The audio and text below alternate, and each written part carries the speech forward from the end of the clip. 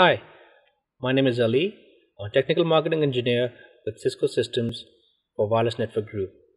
Today, I'm going to demonstrate profiling and policy on a wireless LAN controller. We have a controller running 7.5 code, and what we're going to do, we're going to enable profiling on a single SSID on a WLAN. We will create policy for Android and iPad devices, plus we're going to map that policy to separate VLAN. That is, once the client coming in and join that network, they will be redirected to that particular VLAN. Now we're going to profile. I'll implement policy on the controller. First, we're going to check what interfaces we have. Here we have 4 interfaces.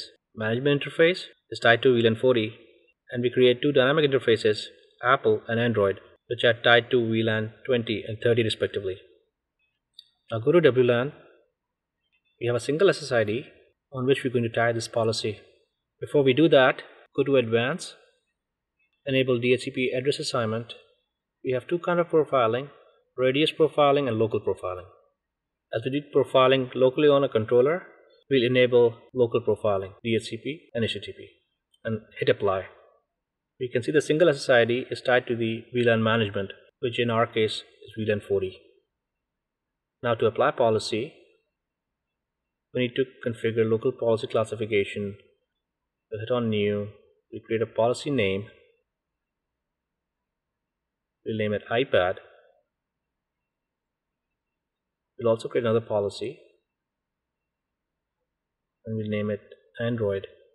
Once the policy is created, now we're going to configure it.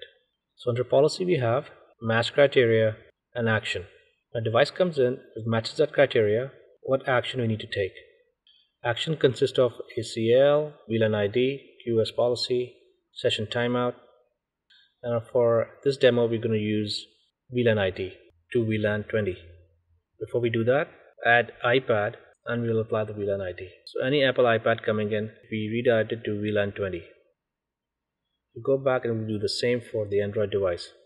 We can see the device is added. The action we're going to take, we redirect it to VLAN 30.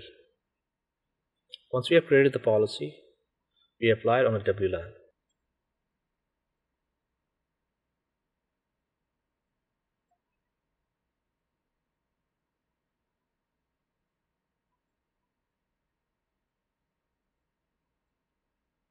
We'll also do that for the Android device.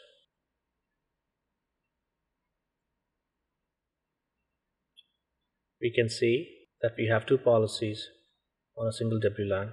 So device like Android on Apple iPad coming in will be implemented and rerouted to a particular VLAN.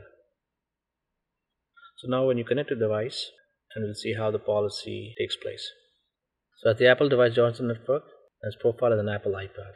To check the policy has been implemented correctly, we go to the client detail and we clearly see that the iPad once profiled is redirected to VLAN 20, which we create for Apple devices. We'll do a similar test for Android device, see how's the policy been implemented. Once the Android device joins the network, it's registered as Android device, and on client detail we clearly see that the device has been redirected to VLAN 30 on the Android interface we created, and it's on the same single SSID as corporate employee.